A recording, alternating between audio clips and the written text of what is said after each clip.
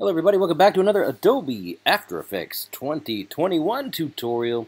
In this one, I'm going to show you how to fix overexposure or darken footage that's too bright. Now, I've shown a lot of videos on how to brighten dark footage, and that's more common, I find, but sometimes you get too much light in the scene.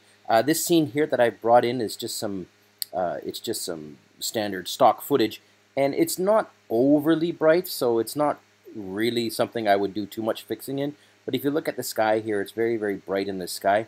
And I just want to show you the technique. So I'm going to teach you how to do this in about 90 seconds. It's quite easy, and it's not intuitive, if I'm being honest. So I'm going to show you. Let's go. All right, we've got the footage in here. We dragged it into the timeline. We're on our way. The second step is we want to go up to Edit, and then click on Duplicate. You can also do Command or Control D if you want to do it a little quicker. Now, when you've got the second footage, you'll be selected on the top layer.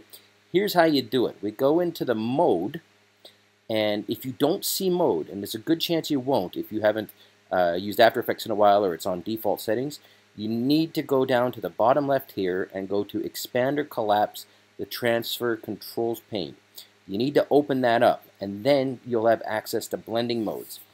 When you have the blending mode open, left click on the blending mode, and then instead of going to darken, well, actually, you know what? We can go to darken. Let's go with darken, or let's go with multiply. Okay, multiply works, but that would be in like a holy smoke situation. It's way too dark. But let's go with darken, and then you're going to see without darken, off, on. Yeah, it doesn't actually all do that much, does it? So let's look at, actually, let's look at multiply then. So I've used multiply. Multiply has darkened the sky quite a bit, but it's darkened everything else as well. So we got to go in and make some changes. One of the changes you can make, and I'd recommend first off, is going into the opacity. So I've got the top layer, I've clicked on transform, I've gone down to opacity, and this basically means how much do you want the effect or the blending layer to blend with the video below. So I'm just going to go with something like, maybe something like that. Okay, we've got a little bit more in the sky. Without it, the sky is pretty bleached and bright. With it, a little bit darker. All right, cool.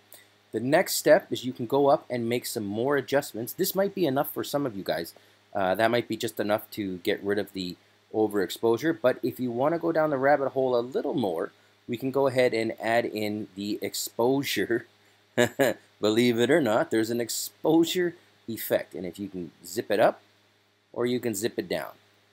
I am going to zip it down into the minus. So I'm going to go -1, and boom, we've got the exposure on there, on and off, on. Again, these are minor changes, but they matter. And lastly, you can go in and color correct it if you want. So you can go down to Effect, go to Color Correction, and then you can go right into Lumetri Color. And this would be the last step generally. And then you can go ahead and click on Basic Correction. And then we can go in here and we can adjust some of the different things. If we want a little bit of a higher contrast ratio, okay, we want to decrease the exposure. Again, we can go ahead and make the adjustments here. We want to add in some shadows or take out some. I'm going to go ahead and add in some shadows. Like again, this really depends on what you're looking for. I'm going to take the whites down a little bit because the whites are a bit much. And let's see about highlights. We want to add in some highlights. Yeah, something like that might look good. And again, you can go in and fix it however you see fit.